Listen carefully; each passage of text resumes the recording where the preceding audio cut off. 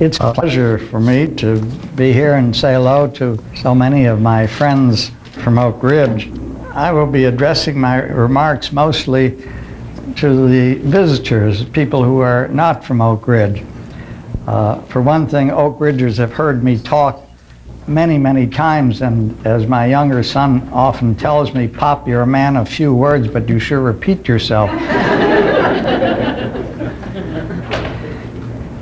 But also, I think in a discussion of the environment and the role of nuclear energy in respect to the problems of the environment, you come to Oak Ridge and you want to find out, well, what do these old nukes really think about it? And there are a variety of questions that I think us old nukes ought to give you some feeling for our views on. Why is it, for example, that on the whole nuclear energy is disliked by the American people, in fact by most people in the world today, despite the fact that about 19% of all of our electricity now is produced by nuclear energy.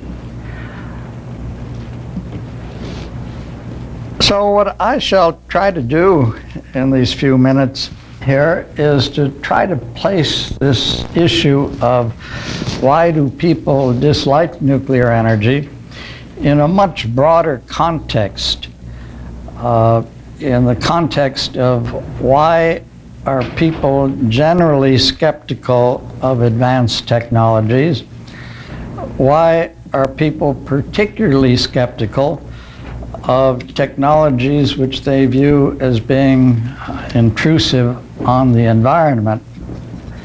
And then I'd like to share with you a few of my own ideas and ideas of others in the nuclear establishment about how to make nuclear energy once more an acceptable energy choice.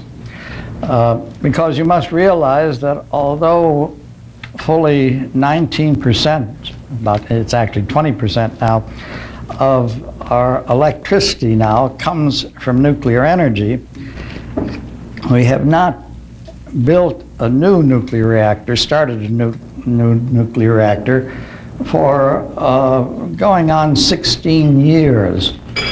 I like to say that the first nuclear era, which has culminated in the building of 110 very large nuclear reactors producing this 20% of our electricity, the first nuclear era has ended.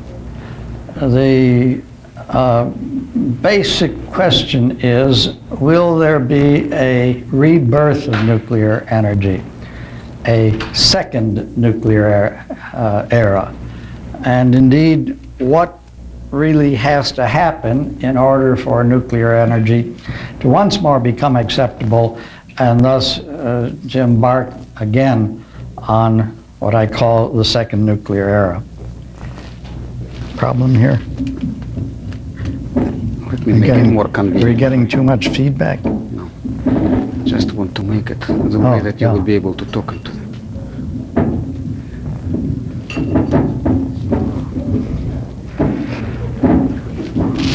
Thank you very much, Rabbi. It always pays to have a real pro in the audience. Well, let me begin with some observations on why I think the first nuclear era has ended. In brief, the first nuclear era has ended because we have entered into what I like to call an age of anxiety. Some of you may recall that Leonard Bernstein's Second Symphony is entitled The Age of Anxiety. What I mean by this is that although our quality of life, as measured, if you like, by, I suppose, the most important single criterion for the quality of life, which is life expectancy. Our life expectancy has increased in the West, and particularly in the United States, by about 20 years since the turn of the century. And yet, despite the fact that we're all living longer, we seem to fear death more than ever before. Everywhere we find things that are doing us in. One week it's alar on apples. Another week it's whatever it is that they put on cranberries. A third week it's mercury in the environment, and so on and on and on and on. And so one is given to ask, what's going on here? We live longer than ever before, and yet we fear dying more than ever before. Indeed, we have given up the notion that there's such a thing as a natural death. Every death must now be attributed to some very specific cause, an identifiable or presumed cause.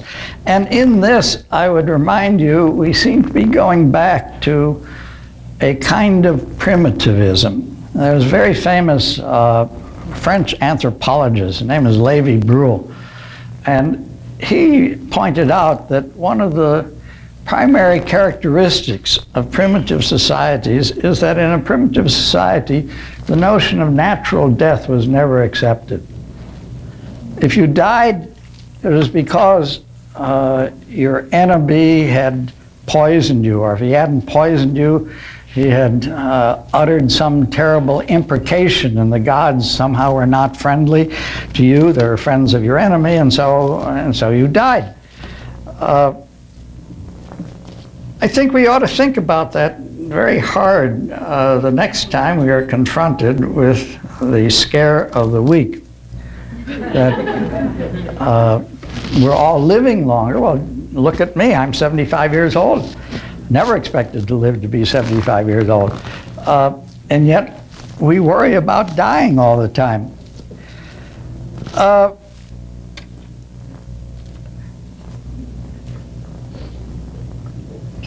Now, it is, of course, true that although many of the deleterious, presumed deleterious effects that are causing us, well, I would say causing us to live longer, but in public perception causing us to somehow die earlier, are attributable to technology. And indeed, it is, of course, true that there have been technological catastrophes. Don't like to quite call them environmental catastrophes, but all right, let's call them environmental catastrophes. I can tick them off. There was 3 Mile Island, which of course was a terrible incident as far as the general public utility company was concerned, but nobody was hurt in 3 Mile Island, fortunately. But then there were, of course, the much more serious accidents. There was the Challenger. There was Bhopal, which was the worst industrial accident ever.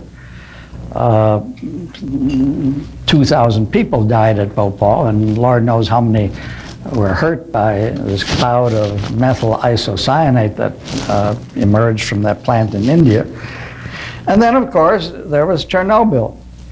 Chernobyl, 31 people actually died more or less immediately.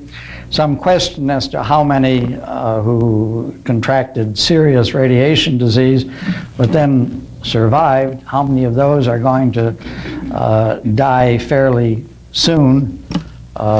If one looks at the data from the vast statistics about the atom bombing in Hiroshima and Nagasaki, then one would actually expect that those who were seriously ill but then recovered, that they would by and large live a pretty normal lifespan, although there's some argument about that now. But there's no question that Chernobyl was a catastrophe of immense order. Catastrophe of immense order, largely because so much land was interdicted.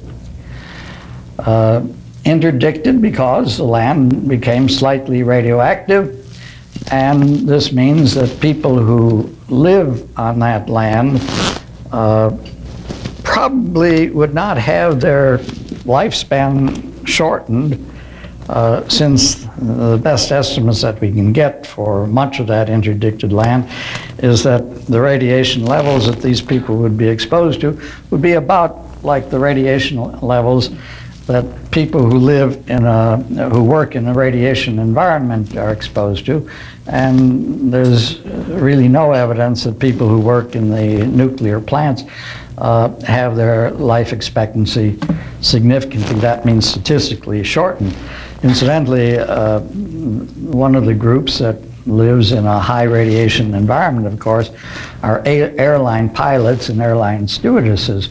And so far as I know, at least thus far, there's no evidence that airline pilots are having their lives significantly shortened. But my point is that there are indeed real technological disasters, and this is part of the reason why the public tends in many respects to be very suspicious of technologies, especially in relation to the environment. But I want to repeat that by and large, the alleged pollutions that occur in the environment as a result of normal technological activity, on the whole, are at levels which, as far as epidemiological studies show, do not cause measurable shortening of lifespan. I remind you, we all live longer now, and if our environment is all that polluted, why are we living longer? Good question. Well, but I speak as a technologist, and technologists, especially in the Western democracies, perhaps with Glasnost in the Soviet Union also, it is not we technologists who are the ones who are going to decide how safe is safe enough, how safe a technology has to be. It is the public that makes that decision. And if the public's estimate of how safe is safe enough is different from the estimate that the technologist makes, then the technologist has no choice, really, but to conform to public opinion. And indeed, let me quote from a recent report by the Environmental Protection Agency, in which they're discussing how they establish priorities for the various kinds of cleanups that they're involved in. You would expect, if they were simply a bunch of technologists, that they would decide which pose the biggest danger, and those are the ones that they would give their highest priority to. But we read in the 1988 report, annual report of the Environmental Protection Agency, priorities at the Environmental Protection Agency are more closely aligned with public opinion than with estimated risks. An extraordinary admission, I would say, that if the public decides that such and such is unclean and you have to do something about it, then that's where the priority is going to go, despite the fact that the epidemiological studies, the scientific studies on which these epidemiological studies are based, say that this is not the proper allocation of resources. Well, what then can the response of the technologists be? Given that the technologists must respond to the public's desires, even though the public's desires often don't make sense to the technologists who have studied the issue. Well, there are two possibilities. The first possibility is that the public's attitude will change. Well, there are three possibilities. And I should start first with the possibility that the technologist's attitude will somehow change, that he'll look at his statistics, at his epidemiology, and say, oops, we made a terrible boo-boo, and in fact, the public has really been correct all the time in estimating that these very small, very low levels of environmental insult really are terrible. But then you always have that terrible question, yeah, that may be so, but why are we living longer if we're being poisoned? Why are we living longer? So I don't think that that's going to happen, that the technologists, the epidemiologists, will come out with results that conform to the public's general estimate. I think it's possibly more likely that the public's attitude will change. And the public's attitude, I think, will probably change, not because it really believes that these things out in the environment aren't doing damage. I think it's more likely that it will change because there may arise other dangers, other risks, which the public eventually perceives to be greater than these low-level risks that are the effluence of normal technology. And they will then be confronted with a choice. Which risk is the lesser risk? The best example of that is the one that I think may have been mentioned here earlier, and that is the whole business of carbon dioxide in the atmosphere, the so-called greenhouse effect. Don't have to belabor the point that carbon dioxide is increasing in the atmosphere. It's been increasing by about 1 part per million for the past 40 years since people first started measuring it. And of course, as you all know, the Earth is supposed to become a hothouse. We don't really know whether that's going to happen. I happen to believe that it's more likely to be the case than not. But my point is that should greenhouse really become a matter of deep public concern, and it is beginning to become a matter of deep public concern, then I think the public's attitude towards nuclear energy is rather likely to change, because the man in the street, so to speak, will have to answer now, which is worse, hothouse, greenhouse Earth, or the possibility that you might have an accident in a nuclear reactor. So on the whole, I tend to be somewhat optimistic that the public will begin to put risks in better perspective, and that this may serve as the public sanction, if you like, for a rebirth of nuclear energy, the beginning of what I call the second nuclear era. But I think there is a third possibility which I'd like to pursue with you, and that is the possibility of going back to these technologies which the public views as being threatening, and improving the technologies to such an extent that the public no longer perceives them to be threatening. This is what I would call a technological fix. The idea of going back to the drawing board and fixing up technologies so that the public will find threatening technologies to be less threatening is not all that old an idea. It really got started in 1974. In 1974 in England, there was a big chemical plant at a place called Flixborough. And they were manufacturing something called cyclohexane. And one day there was a big explosion at the plant. 28 people were killed at the plant, but had the explosion occurred during working hours, probably several thousand people would have been killed, something like Bhopal possibly. And it was at that time that Professor Kletz was his name, who was the director of safety for Imperial Chemicals Limited, came up with the following idea. It said, look, we've always been conscious of problems of safety in the chemical industry. We try to build our plants that are safe, but we don't design the plants ab initio to be safe. What we do is we design them so that they're as cheap as possible, if you like, and then we add various safety measures onto the plant after the plant has been designed. And he said, why don't we start over and introduce new principles of chemical plant safety? He called them inherent safety. That means that the thing is safe not because you have all kinds of safety systems that make it safe. It's safe because it's inherently safe. And he offered some kind of homely, rather obvious advice on how to make a chemical plant safe.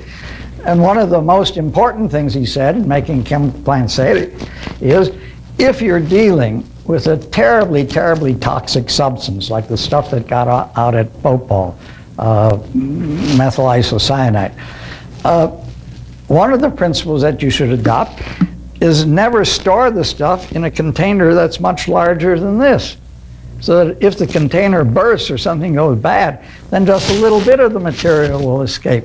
Well, you look at the design of the Bhopal plant, and the Bhopal plant actually had 3 tanks. Each tank had a capacity of about 50 tons of methyl isocyanate. And that's really basically why Bhopal was such a terrible disaster. It had been designed before these ideas of inherent safety had been promulgated by Professor Kletz. And so people said, well, it's cheaper to have a few large tanks than a large number of small tanks, and we will have all these safety systems, valves that shut off and scrubbers and so on. Well, what happened at Bhopal is that the tanks, well, they didn't quite explode. Yeah, it was kind of an explosion. And all of the secondary systems failed. Had the thing been built according to Kletz's principle, then Bhopal would not have been the terrible catastrophe that it was, probably the worst industrial accident ever. Well, the same idea was invented entirely independently, as a matter of fact, in the nuclear business. It was prompted, I suppose, by the decision taken in Sweden about a dozen years ago. Sweden, although it has 12 of the best running reactors in the world, and although almost 50% of Sweden's electricity is now produced by nuclear reactors, nevertheless, people, especially after the 3 Mile Island incident, voted in a referendum whose language was rather ambiguous. The parliament interpreted it to mean that Sweden should quit nuclear energy. And in fact, the plan in Sweden is to give up all of nuclear energy, shut down all the reactors, don't build any more reactors by about the year 2010. It's not so long from now. It's only 20 years from now. And whether or not that is a sensible decision, and more people in Sweden actually are beginning to think, well, maybe it's not such a good decision, especially since the reactors there operate so well. Nevertheless, it did prompt some of the Swedish reactor designers to say, is it possible to go back to the drawing board and to design a device, a nuclear reactor, which embodies the same principles of inherent safety that Professor Kletz proposed for the design of chemical plants. Now, many of us old-timers in the business who thought we'd heard every single idea, both good and bad, in nuclear design over the past 50 years, thought that this was impossible. But to make a long story short, it appears that it is not impossible. And there are a number of ideas, very serious ideas, that have been put forward by Swedish engineers, by American engineers, German engineers, for going back to the drawing board and to use this period of moratorium, which might last another 10, 15, 20 years, to devise new kinds of nuclear reactors which are immune from the kind of accident that occurred certainly at Chernobyl, but even an accident of the sort that occurred at 3 Mile Island. I should, as an aside, point out that the Chernobyl reactor is entirely different from the kind of reactors that are built in the West. And in fact, when about 10 years ago, the Chernobyl reactor was examined by a group of safety engineers from Great Britain, their advice was shut the damn things down because they're unsafe. And in fact, I should say that in the United States, the original reactors that were built to produce plutonium, which were built in a terrible hurry. I mean, every single day that we delayed in getting those reactors meant that many more people were being killed in the war, and so we cut whatever corners there were. One of the most important corners was we only had a limited amount of uranium, and you had to do the best you could with that amount of uranium.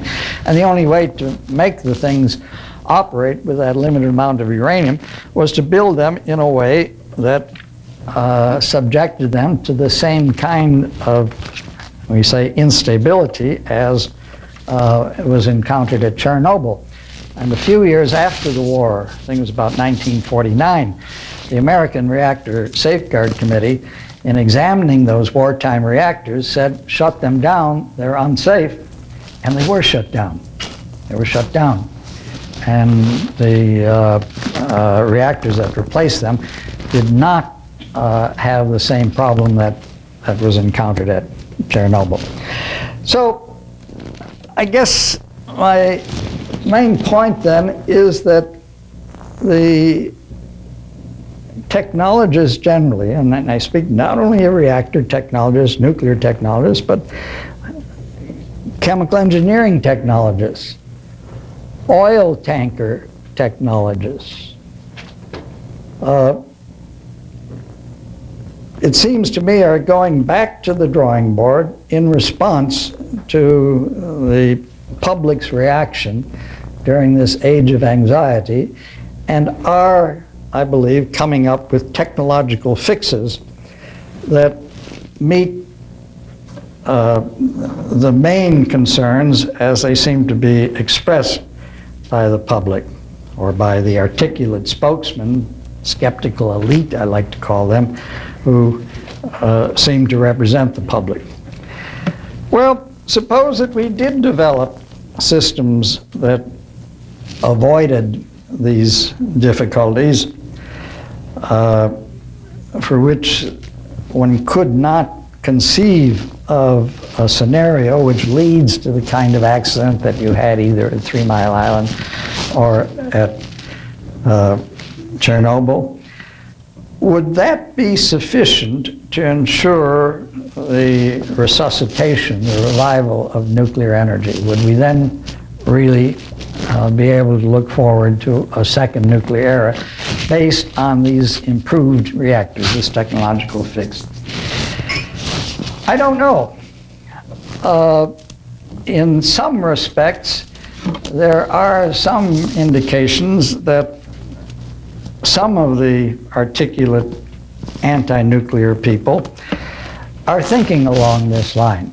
I remind you that Michael Dukakis, who of course has been bitterly opposed to the Seabrook reactor in New Hampshire because it's too close in his view to the state line in Massachusetts, he came out rather strongly against nuclear energy during the presidential campaign, but he did concede that if the technologists came up with what I call inherently safe or passively safe or transparently safe reactors, reactors that are not subject to the kind of difficulties that were experienced at 3 Mile Island or at Chernobyl, that he would be prepared to reconsider his position on nuclear energy. Perhaps even more important, all of you, I think, have heard of Paul Ehrlich. Paul Ehrlich, you remember, is the great guru of population explosion. He's written The Population Bomb. He was one of the original environmental gurus He, along with Barry Commoner, I guess, are as responsible as any for the great sensitivity that, of course, we all now experience and respect the preservation of the environment. I was at a meeting with Paul Ehrlich about 4 months ago, and the subject was carbon dioxide and nuclear energy. And I expressed pretty much the same views that I'm expressing here, that we think that we can go back to the drawing board and come up with nuclear systems that avoid many of the difficulties that present generation nuclear reactors has been plagued with. And would you believe that Paul Ehrlich, who has generally been one of the most violent, I guess I'd say, anti-nuclear people in the whole environmental community, at the plenary lecture at Virginia Institute of Technology in Blacksburg, there were 2,000 students present there. Paul Ehrlich put on his marvelous show. He's a wonderful speaker, if any of you have heard him speak. And he said he, in view of his concern about greenhouse, was prepared to reconsider his position on nuclear energy. He would now concede that nuclear energy does have a role to play. People, when I tell them this story, they just don't believe it, but I assure you that's exactly what he said. And so I think that if nuclear is to make a comeback, and as you can see, I betray a certain partiality towards nuclear, I think that perhaps the most important thing is to convince these skeptical elites, like Paul Ehrlich, like Michael Dukakis, like the scientist from the Audubon Society, Jan Baya, that in fact it is possible to come up with technological fixes that will allow us to go ahead and not to reject one of the most important alternatives in energy production, an alternative which is practical and which doesn't produce, or essentially doesn't produce, any carbon dioxide. So here I am, a technical fixer, advising once again that the technical fix is the way to go, but I guess I have to say that I have my own doubts as to whether technical fixes by themselves are going to do the trick. And I suppose the thing that bothers me as much as anything is that I do agree with Paul Ehrlich in this essential respect. If you look at why it is that we seem somehow to be constrained by deterioration of the environment, whether or not that deterioration of the environment has anything to do with our life expectancy, one cannot help but believe that the fundamental issue is population. And that to deal in a deep-seated and thoroughgoing way with these issues of the environment, it is fruitless to talk about these things unless one is willing to speak very directly to the whole question of population. We have about 5 billion people in the world today. The estimates, incidentally, that 5 billion is rather higher than the UN predicted about 30 years ago. Where will it end? 10 billion? 15 billion? 20 billion? And I think all of us, even technological fixers like Alvin Weinberg, will concede that the fundamental and ultimate issue is the population question. But to achieve real success in population, I think that probably the most important thing is to raise the living standard throughout the world. As the living standard goes up, the population tends to level off. And so I guess I would view these technological fixes which I offer as a resolution of the environmental problems. I view these as a means of buying time, buying enough time so that China, India, and when you speak of China, India, you've practically spoken about the primary problems. Give them the opportunity, give them the time to raise their living standards so that they will go through what the demographers call the demographic transition. I'm 75 years old now. Almost everybody in this audience is a good deal younger than I.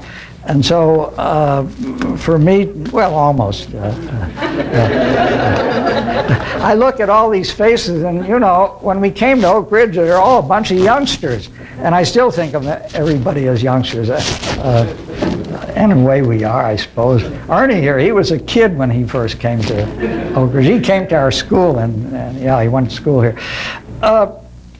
I offer these suggestions. Even I won't live to, say, the year 2025. I hope some of you will be living by the year 2025. And I hope by then you will see that these technological fixes will have taken hold, that nuclear energy will occupy the place that I think it properly deserves, and that we will, in fact, be making serious progress in dealing with the central issue, which is ultimately population. Thank you.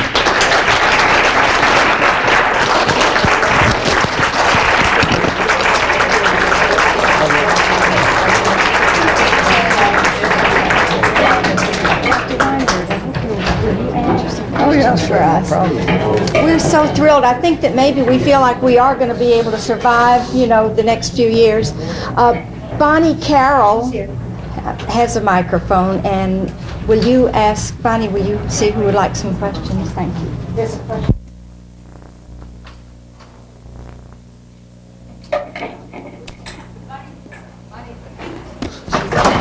We certainly hope that our guests who won't have the opportunity very easily to ask Alvin questions to please come forward first.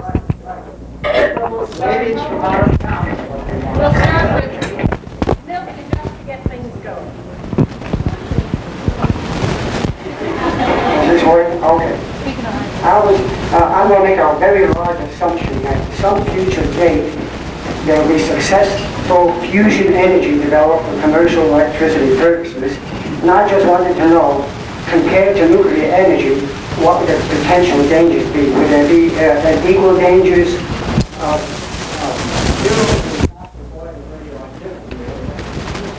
much less radioactivity than fission? The big disadvantage of fusion is that we don't know whether it'll ever work. I've been making money hand over fist for the past 40 years with college fusion community. They'll say, oh, I'll ask them, how's business going? It's going great. Say, well, what do you think of that fusion? Break-even fusion, as much energy out as it's putting in. Incidentally, everybody knows what fusion is. Fusion is the way the sun gets its energy. Whereas fission is the way we in Oak Ridge do. And they'll say, well, 10 years from now we'll have fusion. Doesn't make any difference what the date is. I say, okay, let's bet. $1. That's the limit of my bet. And I've just made lots of money over these 40 years, always betting no matter what date you put, you won't have it. So far I've won all the time. That doesn't mean I'll always win, but I tend to be agnostic. But perhaps more relevant question is, what about solar energy? And solar is great, except it's expensive. Now there are those who say that solar will become less expensive. Wonderful. I visited recently a plant where they make these solar cells. I'm rather impressed. I'm also concerned about the problems of solar. The main problem being that the sun doesn't shine all the time. What do you do when the sun isn't shining?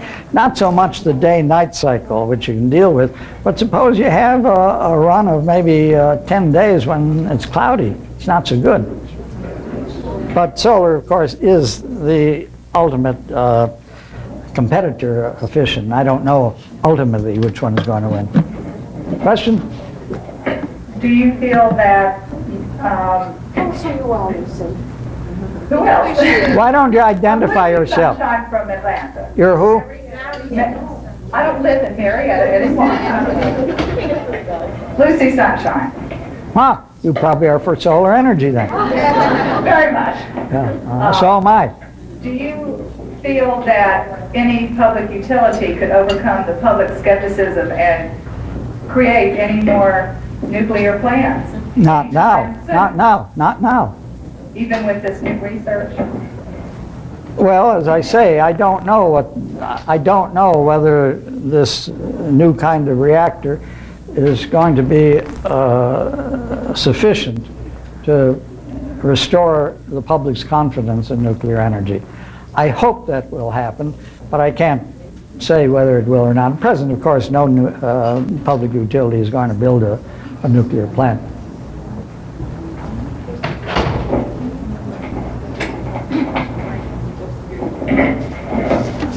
I'm Doris Cassius from Memphis, Tennessee. What about the problem of nuclear waste in the environment? Glad you asked. Let me explain that there is an essential difference between the problem of reactor safety and the problem of nuclear waste. In the case of reactor safety, there is enormous energy that is being generated in the reactor. For example, at Chernobyl, there was an enormous amount of energy which spread the waste, well, the radioactivity, all over. In the case of the nuclear waste, there's just as much radioactivity, but you don't have, as the engineers put it, a driving force, because the energy has largely been dissipated. And therefore, the problem is very different from the reactor problem. In the reactor, as Chernobyl suggested, it is not impossible for fairly large numbers of people to receive large doses of radiation. In the case of nuclear waste, since there is no driving force that spreads them all over the place, it is not possible to expose large numbers of people to large amounts of radiation. It is possible to expose a few people who are working on the waste to fairly large amounts of radiation. That would be basically an industrial, small-scale industrial accident. Or it is possible to have large numbers of people receive very minute levels of radiation. And so with respect to the nuclear waste, the issue hangs on how dangerous are very minute amounts of radiation that correspond in this sneaky little quiz to snuggling close to someone, maybe your spouse, at night. Now, I'm not kidding. This is a very important and essential point. The question of how dangerous are extremely low levels of radiation considerably below the background levels of radiation. And since there are vast populations that are exposed to like twice the amount of radiation that we are exposed to right here in Oak Ridge, because they live, say, in Denver, where the altitude is higher, we have made our peace with levels of radiation of that order. And there is no evidence at all, none whatsoever, that there's any difference in life expectancy between people who are exposed to levels here in Oak Ridge or people who are exposed to levels, say, twice the level at Oak Ridge. And so I would say that there is this essential difference between the waste problem and the reactor problem. The reactor problem, it is possible, technically, to have large numbers of people receive large amounts of radiation. In the case of waste, it is not possible. Now, I could go on for hours, but that, I think, is the essence of the issue. I'm Phyllis Weinberg from Birmingham, Alabama. Oh, yes. I'm interested in the funding of the Oak Ridge Laboratory. The government has changed its attitude considerably to some programs similar to yours, not similar, but in the same area. Has it changed its attitudes towards the Oak Ridge Laboratory? Well, I won't answer that question. You see, I left the Oak Ridge National Laboratory 17 years ago, and I adopted a policy of not trying to kibitz what goes on at Oak Ridge at the laboratory in the intervening years.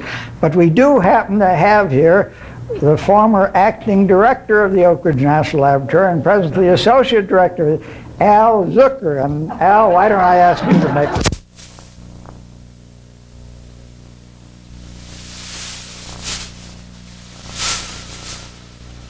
That's a good question, but I didn't hear it. The question is, what about the funding of the Oak Ridge National Laboratory? Well, I think that was the question. There's been a secular change over the last 20 years. It was a laboratory that was funded about 80% for fission energy. And it's... That means nuclear reactors. It's for reactor research and related reprocessing and related activities. At its lowest point, nuclear energy was funded around 8%, which was a very large drop. At the moment, nuclear energy reactor research is going up, is around 15%.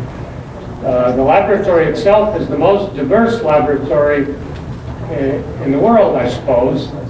Its largest single program is in conservation research, and the program in fusion is also large. We do close to $100 million worth of basic science, so it's a very diverse kind of enterprise. But one of its significant areas, of course, is nuclear energy research, which now deals mostly with nuclear safety and the kinds of reactors that Alvin was talking about, reactors that have features that, by their very nature, make them safe and impossible to do certain things. They can't explode like Chernobyl simply because that would violate the laws of physics. And also, laboratory is one of the largest environmental laboratories in the world now, isn't it, Alex? It was actually the first large environmental laboratory, and it is now one of the largest such in the world.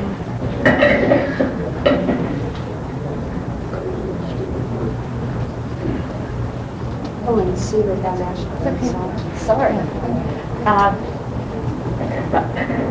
Dr. Weinberg, I think one of the things that really hit me about what you said today is that the public is very, very wary of any kind of technology today, that they have felt that they have been lied to and things have been secreted by the government and not uncovered by the government when they possibly knew that there was something wrong. I think there's a tremendous ambivalence concerning organizations like the EPA and their dissembling of information.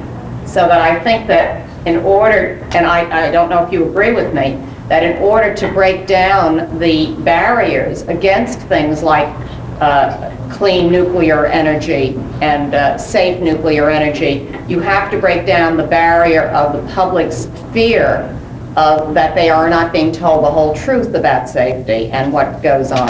I don't know if you agree with me on that. Well, in some respects I do, and although Secretary of Energy Watkins is proving to be a terrible pain to all of us old nukes, because he's spending all his money, well, not all, but just an awful lot of money, in cleaning up the environment, getting it clean to an extent that far surpasses any justified degree of cleanliness as estimated by the best environmentalists in the world. But nevertheless, I think there is method to his madness, and it has to do with exactly the point you're making. That I think he perceives that, well, energy in general, but in particular nuclear energy, its future hangs in the balance and that it is necessary for the public to somehow regain confidence in the Department of Energy. And he therefore does these things which many of us think of as being rather crazy, and technologically they are crazy, but they seem to be necessary, at least in his judgment, they are necessary in order to restore the confidence of the public in the Department of Energy. I think that's essentially the answer that I give to your question.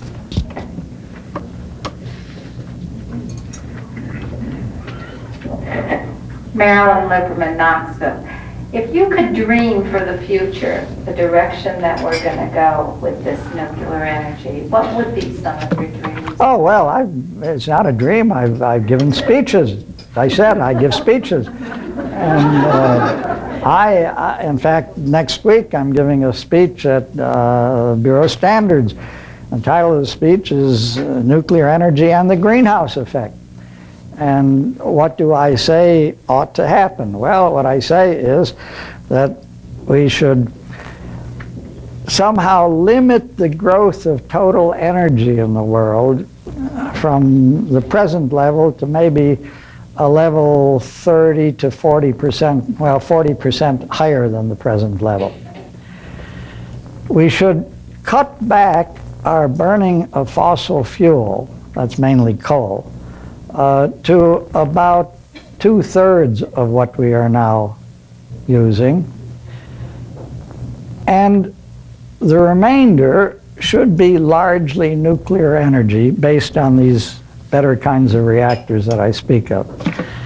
That would entail, between now and the year 2040, 2050, an increase in the number of nuclear reactors throughout the world from the present roughly 500. There are about 500 large nuclear reactors throughout the world. An extraordinary number for a guy like me who was there when there were no nuclear reactors. In fact, we didn't have a chain reactor. And here I'm still alive and there are 500 nuclear reactors. It's really quite extraordinary. That includes those that are still under construction. So I would recommend, and in the speech I make the proposal, that we go from 500 nuclear reactors to 5,000 nuclear reactors. 10 times as many nuclear reactors. These would have to be of this newer type, which are immune from the kind of problem that we encountered with Chernobyl and 3 Mile Island. And I think we can afford this, and I think it's not a crazy scenario. Whether it happens or not, I don't know.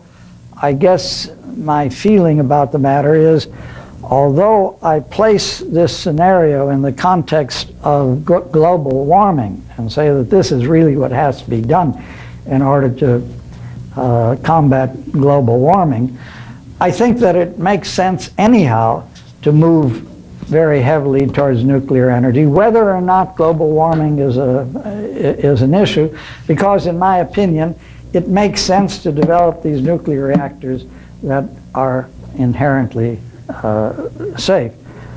I should point out that the scenario that I project does involve an enormous amount of conservation.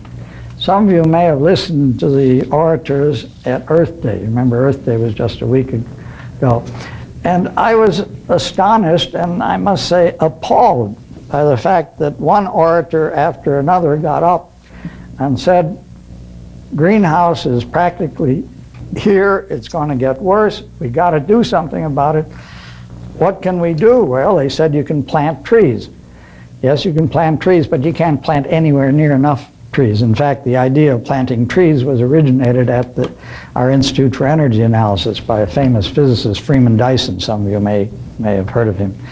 And we've made the estimates. You can't plant enough trees, but it's good to plant trees. Wonderful. It gives people the feeling that they're doing something about it. The second thing you should do is move towards solar energy. Again, I think that's great. In fact, one of the few claims to fame I have in my young life was when I was in the White House at the height of the energy crisis. The one thing that our little Office of Energy Research and Development did was we said, look, we got to do solar seriously, and therefore we have to establish the Solar Energy Research Institute, and that actually has been established, and we have Solar Energy Research Institute. But I remain very agnostic about solar energy. Great, do whatever you can. I don't think it'll do the trick. But finally, and this was the real darling of the orators, was we must conserve. And the conservation was very extreme. Now, when I talked to my good friend Professor Liu, who was an expert from China, I mean, he's a professor from China, happens to be here in Oak Ridge now, I say, look, can China become developed? Can China deal with a population problem if you adopt that conservation scenario? He says, we in China laugh at the prescriptions that are offered to us by outsiders from the West who don't really understand anything about China. And so it is my belief that, and as I say, my great disappointment that I heard nobody at Earth Day who even whispered the possibility that nuclear energy had any relevance to the greenhouse effect. I think that was a terrible error on the part of the people who ran Earth Day. I hope I more or less answered your question. Well, should we have one man give a question, and then I think we ought to break up. Yeah. Dr. Weinberg, I was privileged to study at the Oak Ridge School of Reactive Technology to your directorship at the lab. I reiterate what you said about going from 500 to 5,000 nuclear reactors, saying that we have to go from perhaps 100 to 1,000 nuclear reactors here in the USA. And I say, to understand the second era of nuclear power, without going into the details of the specific trees, we must understand the forest, and particularly the fossilized fuel forest of USA and world oil running out. Just one number, we use 16 million barrels a day of oil in the US about now. 10 million barrels a day has to be replaced by 400 nuclear plants and 800 million tons of coal. So you multiply these numbers, and you see you're talking of 1,000 nuclear plants in the middle of the next century for national survival, and not at 30 to 40% more energy, but maybe 30 to 40% less usable energy than we have now. Thank you, Dr. Weinberg, not as a technologist, but as a leader of the first era of nuclear energy. Thank you. I really don't disagree with what you said. Thank you.